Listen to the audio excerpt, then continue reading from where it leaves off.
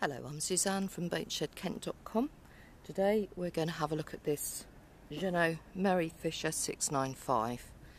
The boat itself is a lovely and very sea-kindly Fisher cruiser and is ideal for quite a few guys if they want to go out fishing, or even ladies. Plenty of space in the cockpit, but also she's got nice accommodation inside if you wish to spend time touring around to different ports.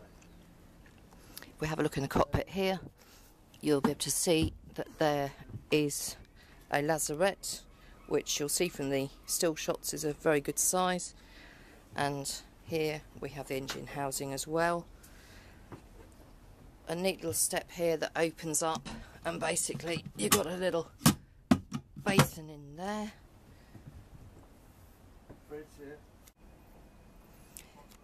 If we look on the port side, you can see rod holder and the general sort of setup with regard to fishing and your tools. It's all a non-slip surface, obviously. You've got a door out onto your platform which has a swim ladder. There's also a jolly nice looking 4-stroke outboard as well. There's a get me home in emergencies.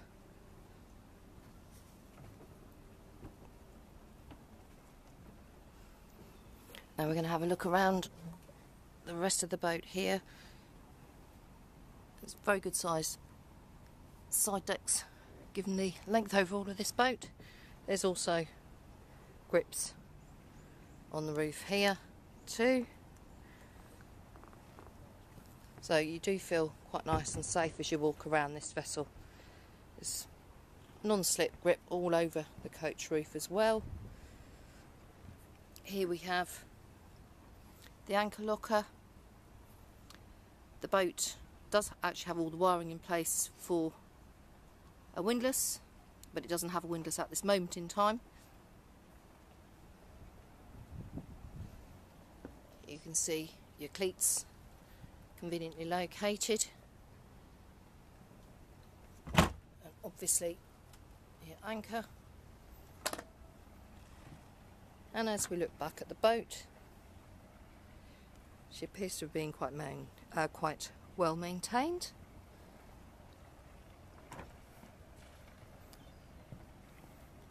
There's a few little marks here and there. There's a few little marks here and there that I'm sure a little bit of Jif would get off, or whatever you use on your boat. She's also got a full canopy enclosure as well, and screen covers.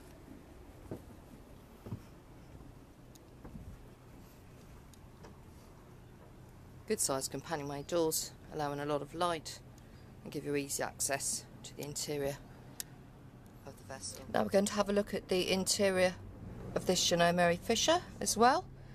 She appears to be very nice and tidy, as is typical with these Mary Fishers. They're very, very well designed, nice and bright and airy, and very flexible in terms of the configuration.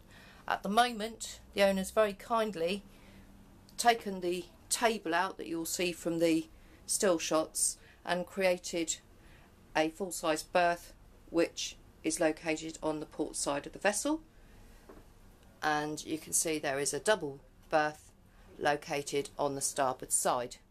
Some friends of mine have actually got one of these boats and a small family, and they have absolutely great times going up and down the Thames and also out on the ocean wave. Below here we have a fridge that you'll see from still shots. There are some vents here. The vents are for the fridge, and as we look up and come to the all-important business end, so to speak, where the helm is, you'll see 2 seats, companion helm, helm seat. And the interesting thing is, on these boats this all lifts up, so you've got absolutely fabulous access to every part of the engine and gearbox and whatnot.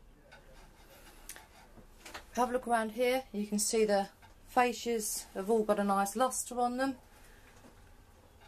lovely wheel there. Always nice to see a shiny, clean ship's wheel. There's the electrics panel, engine dials,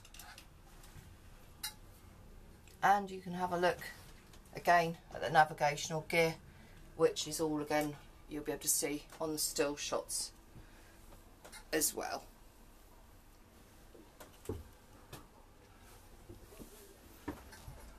Now we'll have a look over here. You see there's more storage, a little cupboard. Well, it's not so little actually, it's a massive great big cupboard here, all your important bits and pieces, and again you'll see what we've got underneath the surfaces here from the still shots. Also there is a shower attachment there too.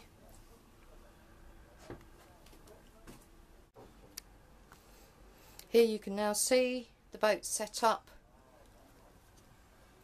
in the everyday configuration with the dining table, which as you know opens right out, 2 seats, and also there was a piece of wood that goes across here at the back to make another seat in the saloon area.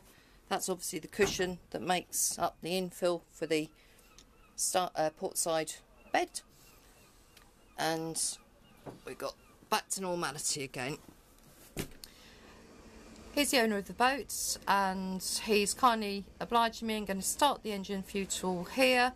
It evidently starts on the button. Well, the proof of the pudding's in the eating. Here we go. Excellent. She's powering away beautifully. The owner informs me that he services her every year. He's owned the boat for the last 4 or 5 years. Has done all the sensible maintenance one would wish for. So basically she's ready for the next owner. Thank you very much for starting the engine up. Last but not least, we have the heads here, which is a decent size given the length overall of this vessel. You've got a hatch there for natural light and ventilation too. Obviously a light up there as well. More storage space too. So all in all, I think a very good example of a very practical yet stylish fishing boat or fisher cruiser, ideal for the lads to go out fishing on, or the occasional lady that's interested in fishing as well, but also ideal as a small family cruiser.